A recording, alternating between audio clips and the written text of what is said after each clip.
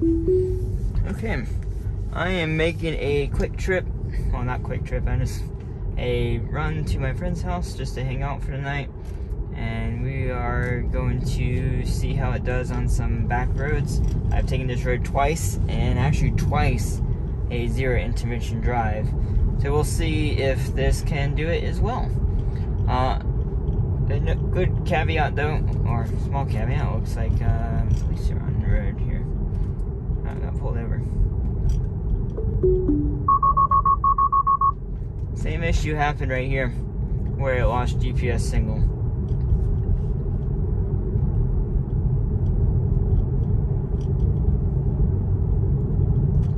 So what I'm gonna have to do, I'm just gonna drive all the way up past the interstate because it wants to take the interstate to get there, and I'm gonna take the back way, which is more fun if you're driving yourself and more technical for the car. Turn right to take the Interstate 26 west route toward Hendersonville. I'm actually gonna bypass that, like I said. Now turn right to take the Interstate 26 west route. It still doesn't actually turn the blinker on when you're going on to right here. Those type of things I hope will be mostly resolved at version 9. I know they're working hard in the background, so hopefully we'll see those improvements. But here's what we'll do right here. So this speed limit's 45 all the way through here. It seems kind of fast, to be honest. And so I don't really like doing the offset on this section right here until we're up ahead at least. Just because there's more traffic around here. Even though 45 is fine. Interesting. I'm not sure why it decided to swerve right there. I think I thought I was going to avoid something. Because it does do that. If something's on the side of the road, it will swerve around it. Like if I was going around this cyclist right there, it would move out and around the cyclist.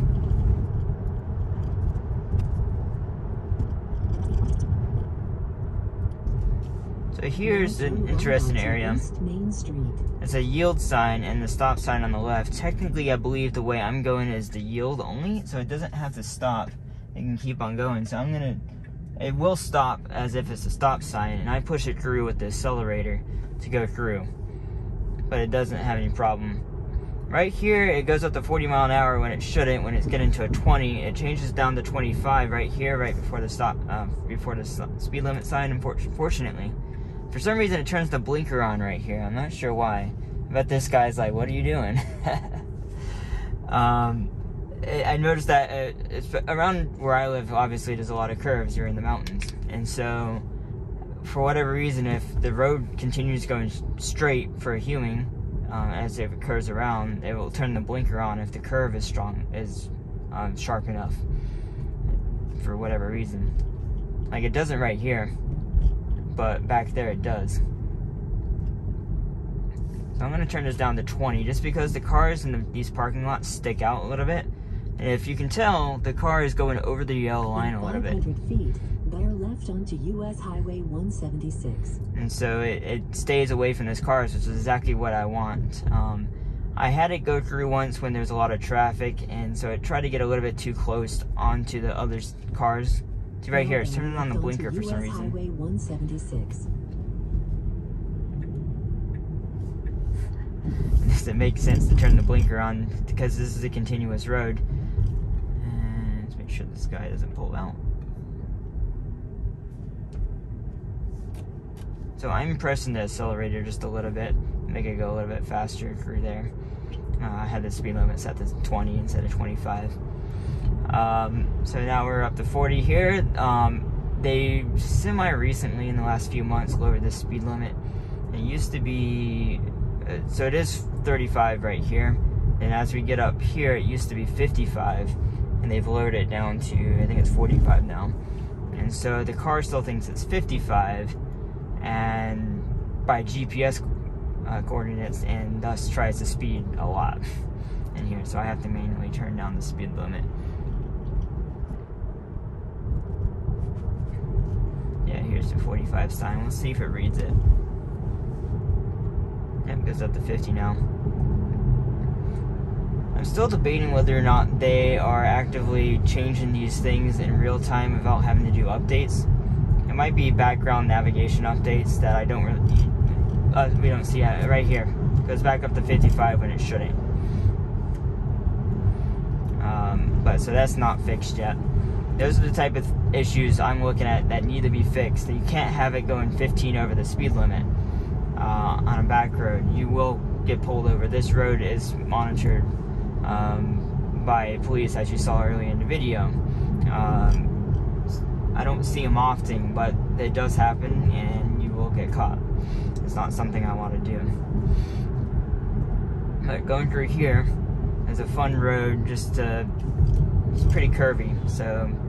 In 1 mile, go right onto West Highway 176. What it does is it speeds up and slows down quite a bit. I wish it would do more of an average speed. When it knows up ahead there's another curve coming, I wish it would just not speed up to 50 again. Kind of just stay below it, so it's not going up and down a lot. Like here, it's going way too slow around this corner for me. So I'm going to press the accelerator to make it go a little bit faster. And what it's going to do is it's going to slow down too aggressively to go around this corner. It's actually making me sick.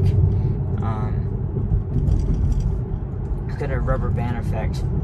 What I'm probably going to do on the curves that are coming up down the road, I'm going to change it down to 45 mile an hour. I think the speed limit's actually changed to now 40 miles an hour, or 35 even. They've lowered the speed limit on this road. It used to be like ridiculously fast for the type of road it was, and I'm sure someone got in a wreck and they had to change it, or someone complained.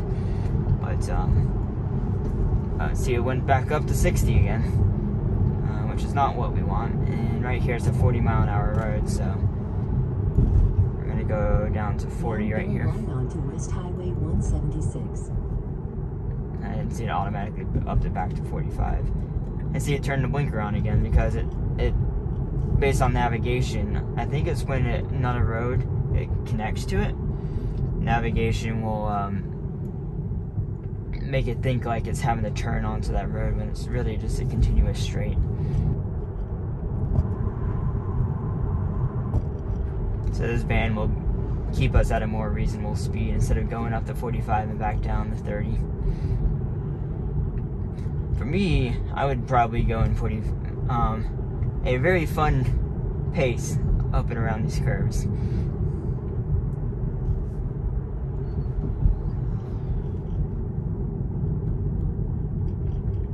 But I think for the comfort of passengers, I don't think that full self-driving is ever going to do that. It'll probably go about this speed right here, which is obviously slower than the speed limit, but comfortable. Might go about 5 mile an hour faster, I think we could go, to be comfortable for passengers.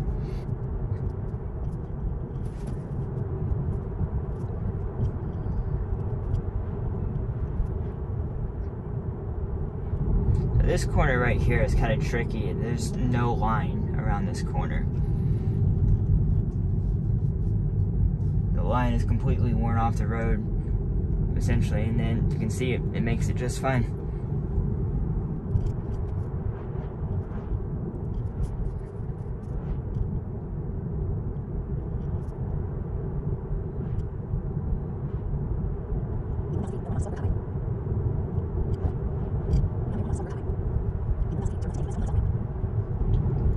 See what it does right up here. There's this car coming. I think it's gonna pass before I get here though. Left to take the US 25 south ramp. Okay. Let's see if it stops. It should keep. No, it's gonna go. Yeah, I'm gonna push it. See, these are the type of things that get me a little bit hesitant.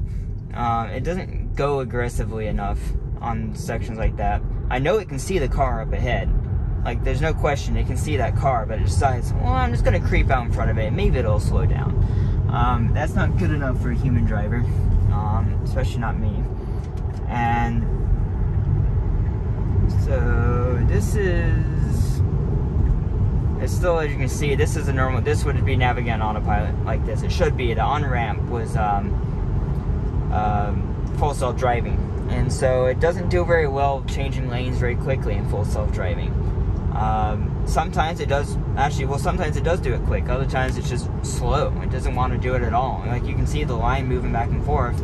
It just doesn't want to do it. I'm going to cancel this real quick. And we want to get off right here. I don't know why it navigates incorrectly to my friend's house, but we'll stop the video right there, assuming it can make it off this. One thing I don't like is just I like keeping my efficiency, and so I'm going to pre-slow it down right here to get off the freeway, because it will jam on the brakes. This is something it doesn't do well. Maybe this truck will help us. It doesn't brake quick, and it doesn't regen soon enough. It decides, I'm just gonna go fast all the way around this corner and then hard brake at the very end. And so this truck helps a little bit. And he goes at it at a much more reasonable speed than the car would.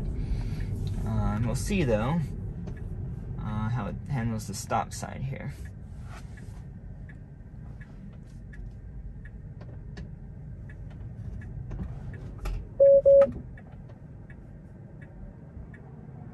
Yeah, gonna do it. Don't go, don't go, don't go. Please don't go.